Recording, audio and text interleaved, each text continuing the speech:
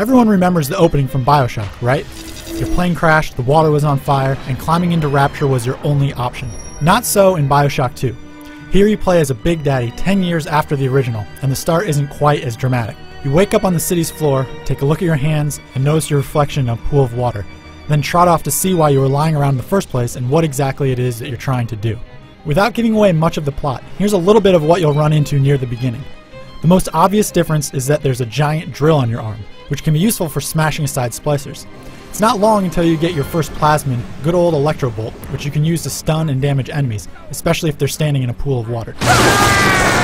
Exploring the sections of Rapture here will reveal elements familiar to any Bioshock fan. Text and images are still scrawled across Rapture's walls, little sisters still wander around, though this time they're more friendly since you're a Big Daddy. Even the big sister makes an appearance really early on, and it's not long until you engage her in battle. Since she's so much more agile than anything else we've seen in Rapture, this makes for a particularly intense fight where you need to stay mobile and use all of the firepower you've got, which at this point in the game isn't very much. She scampers away eventually and you get a few new toys.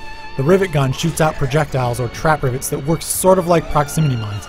You'll get a telekinesis plasmid so that you can grab a hold of objects and hurl them at enemies.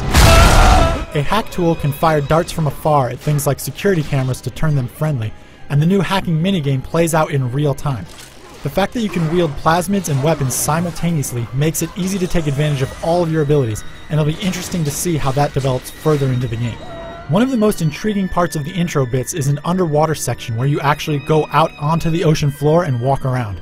It's a linear bit, so there's not much exploration to do, but it stands out here because it reinforces the idea that you're inside of a giant diving suit instead of just some puny human on a lot of drugs.